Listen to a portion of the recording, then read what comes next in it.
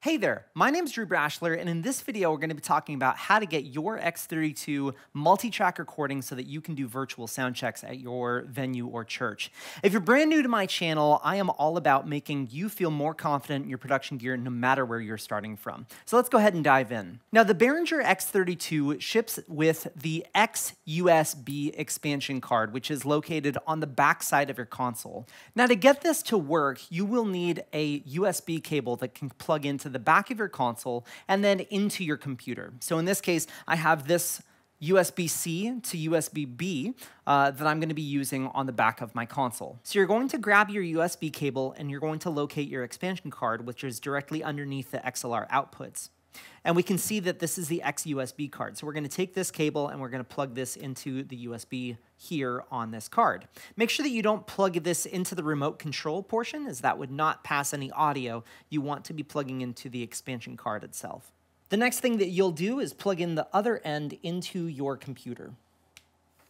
Once you have everything plugged in, the next thing that we need to do is some configuration on the board. So we're going to press the setup button and tab all the way over until you get to card. And we want to make sure that this is configured in the 32 in, 32 out configuration. After you have that done, go ahead and hit the routing button and take a look as to how you have your routing set up on your X32. If you have everything coming in from AES50A 1 through 32, then we will want to copy that to our card settings here on the 4th page. If you have everything from local going here, then you want to copy that to your card setting. Say we also have a configuration where maybe we have a few stage boxes set up and some local inputs, then you'll want to copy this exactly to the card settings. So for instance, if we had local 1 through 16 and AES 50A 1 through 16, then we would want to copy that to our card. So we would simply page over to card, we'd make sure that we have local 1 through 16, and then AES 50A 1 through 16. Doing this will ensure that all of the inputs that you have plugged into your board also pass through to the expansion card for our multi-track recording. The next thing that we want to do is go back to our Input tab, and we are going to take our 6th rotary knob to turn it to the right when this says play. And then what we'll do is we'll press this down. And then we need to make sure that all of our expansion card is selected for our playback section. If this is set to anything else, you'll want to rotate these until we are card 1 through 32. Once that's done, you'll want to rotate this back to record and press the rotary knob again to get back into our normal input settings. After that, we're going to jump over back to our computer so that we can get our digital audio workstation, or DAW, configured. I typically use a program called Reaper, which is a DAW that you can download from reaper.fm. They do have a full free trial that you can use, but it is a relatively inexpensive program. Now I'm going to jump over to my computer to show you how to get that set up for our multi-track recording. So here we have Reaper, and I am going to open up our preferences and get our audio device set up to be from X-USB. So if you're on the General tab, you'll want to go down to Audio Device and set this to X-USB. Once you have that set, you'll press OK. So now this means that Reaper is now connected to the X-USB card of our X32. The next thing that you'll want to do is right-click in this area over here, and we're going to press Insert Multiple Tracks. You're going to type in 32 for 32 tracks, and then let's go ahead and type in X32 in and press OK. This is going to then number all of your tracks from 1 to 32. After you've done that, we're going to need to open up our routing matrix. So you're going to press View, go to Routing Matrix, and then this is going to appear down here. So what you'll have to do is you'll need to grab this line right here, raise it up to be able to view more of this window. What we have is our inputs here and our outputs here. So this is where we're going to be pulling our inputs from. So this is my actual channels inside of Reaper, and this is my actual inputs on the X32.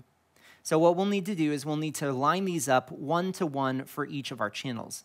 So 1 is going to be coming from 1, X32 input 2 is going to come from input 2, and so you're just going to click all the way down until you get to 32.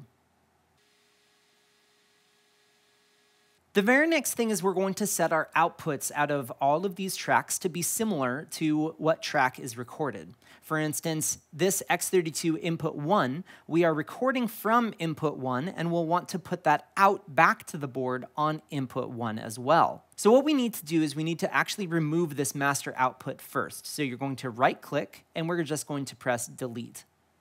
Then the next thing that you're going to do is you're going to scroll over until we get to our mono outputs here. And then you're going to find our X32 input 1 and set that to out 1. And you're going to run down this line for every single one. And if you accidentally click one in a different spot, you'll need to right-click and delete that, as we want to make sure that only one channel is going to one output. Once you've done this, we can go back up to View and hide our routing matrix. And then you'll want to grab this blue line to resize this window smaller so we can see all of our audio. Next, go ahead and click right here and select All by using Command A. And then you'll want to press the Record Arm button. After you've hit the Record Arm button, I like to save this as a project template. So we're going to go File, Project Templates, Save Project as Template.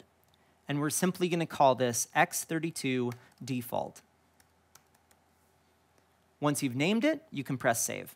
The beauty of saving this template here with all of these armed is if we close this project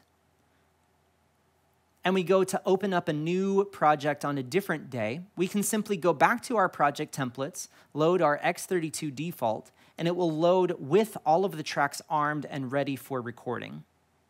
The next thing that I like to do is just grab a XLR microphone and plug it into the console, or have some of your band members start playing their instruments to just double check that I actually have audio going into the program. So I have this microphone, check, check, check. So I can see that it's on my console here, and I can also see that it's on Reaper over there.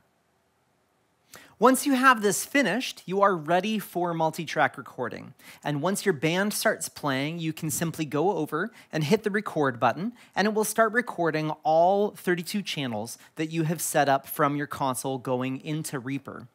Now, when you are multi-track recording with this setup, none of the processing that you're doing on the channels is going to be affecting the audio that's going to our recorder.